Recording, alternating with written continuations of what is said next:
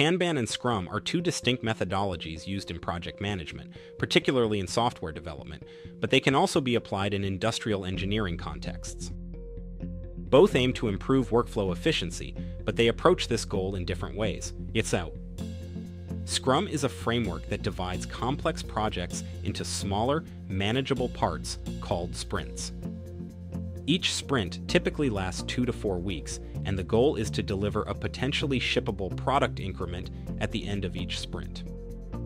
Scrum relies on fixed roles: Scrum Master, Product Owner, and Development Team; ceremonies, like daily stand-ups and sprint reviews; and artifacts, like the product backlog and sprint backlog. It's a highly structured methodology that provides a robust framework for tackling complex projects.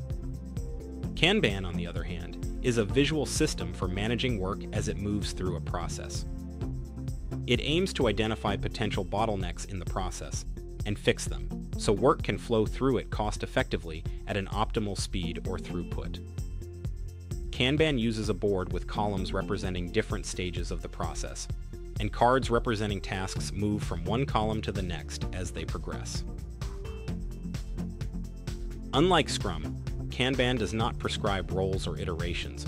Work items can be added at any time, and they're pulled through the system when the team has capacity.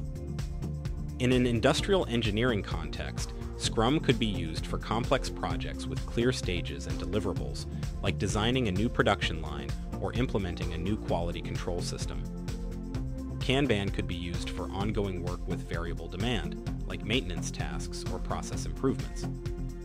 In summary, while both Kanban and Scrum aim to improve efficiency, they do so in different ways.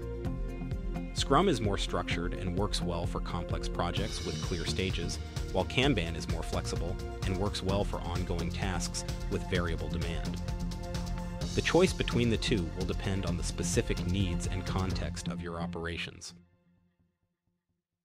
Thanks for watching, and I'll see you in the next video. Stay tuned.